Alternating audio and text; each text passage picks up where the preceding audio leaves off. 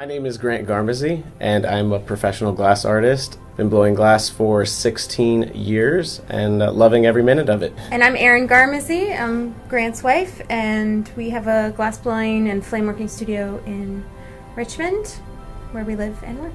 I've always been a sculptor and artist with other mediums, and I went to Virginia Commonwealth University. I actually found glass by complete accident when I was walking by the studio, and just kind of it caught me out of the corner of my eye. I had to try it. So I tried it, and it was the second I gathered, I was hooked. I was like, this medium is so magical and it can do so many things.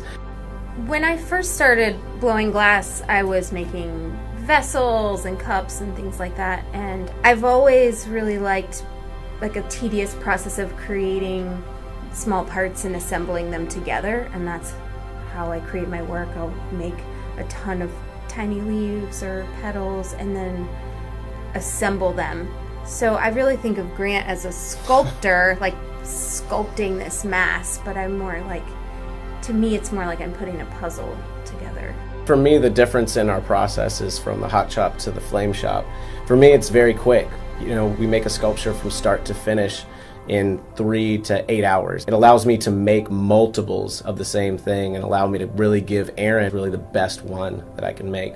The timing is a huge difference for sure. I can work on a piece for months, set the piece down, I can heat it back up, come back to it later, create parts, and really take my time. And I enjoy that a lot. And now that we've started collaborating, it's kind of hard to ever see myself having like my own kind of work by myself. They just have like such a voice now. That's funny. I feel the exact same way. I've always been attracted to animal imagery in my work. Growing up in a rural setting, it was always around me. Nature was all around me. I feel like I related a lot to animals and like reading emotions on animals' faces and kind of like being able to try to relay that in the work.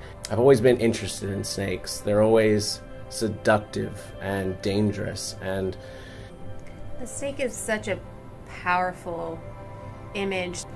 If you see one, either in art or a real snake, it's like you have a reaction to that. People either like they hate it and they scream and they want to run away, or people are intrigued by them.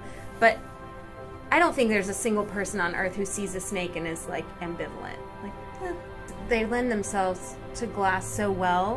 When they come out of the annealer, they still look alive.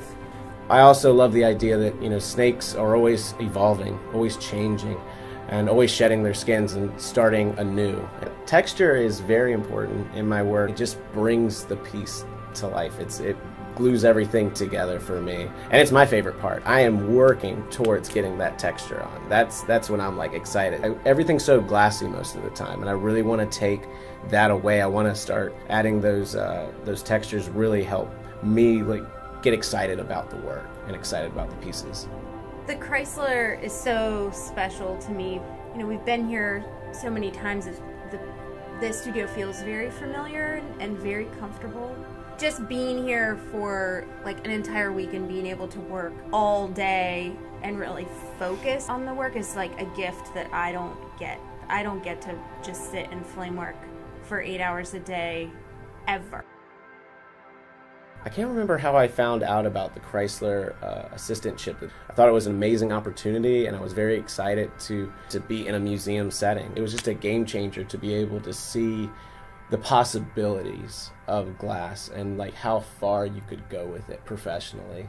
It was really cool. And now to be back as the first ever alumni visiting artist assistantship person is again surreal. It's just I'm super honored.